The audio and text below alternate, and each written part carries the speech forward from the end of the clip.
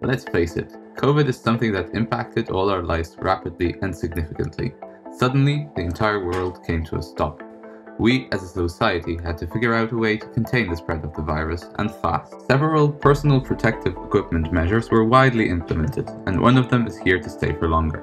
Face masks. Available in different forms, colors, shapes, and sizes, they have become an integral part of our daily lives. While the importance of wearing one cannot be disputed, the disposing of the masks is starting to pose a significant threat to our natural environment. According to National Geographic, we are now discarding an estimated 129 billion face masks each month.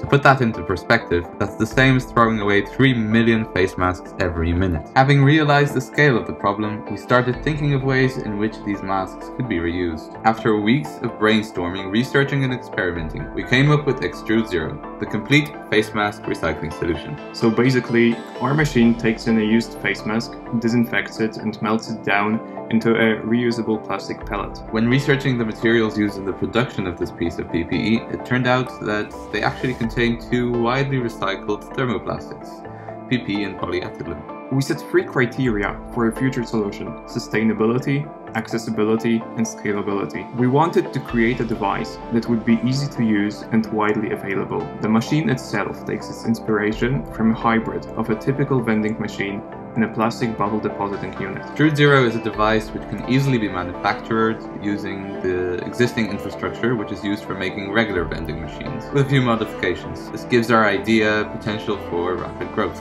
We only have one Earth, so it's up to us to make responsible decisions and find smart solutions to big problems before they outsmart us.